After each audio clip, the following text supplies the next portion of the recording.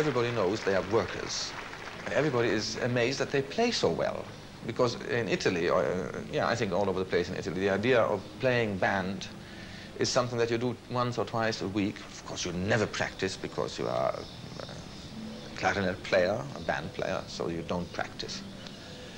It's like playing cards in a wine shop, you see. And I would like them to take it more seriously, this thing. And the example of Grimethorpe, I hope, will give them some brainstorms eventually. And they'll say, why can't we play so well?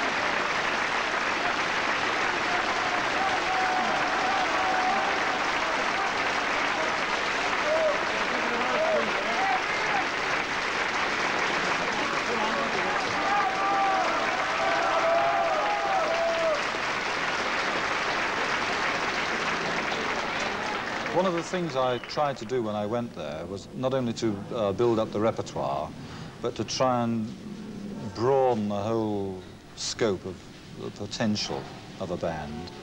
And it seemed to me daft that we got this fantastic tradition, mostly in the north, but not entirely, mostly in the north, of these bands, and that nobody else anywhere in the world knew about them.